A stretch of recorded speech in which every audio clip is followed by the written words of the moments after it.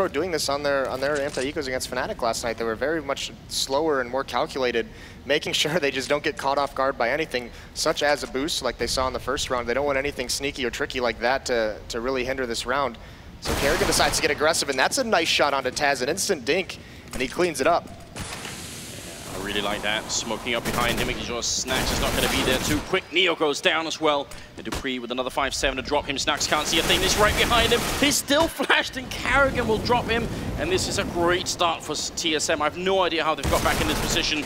Pasha finally getting a little bit back, but he's on 9 health.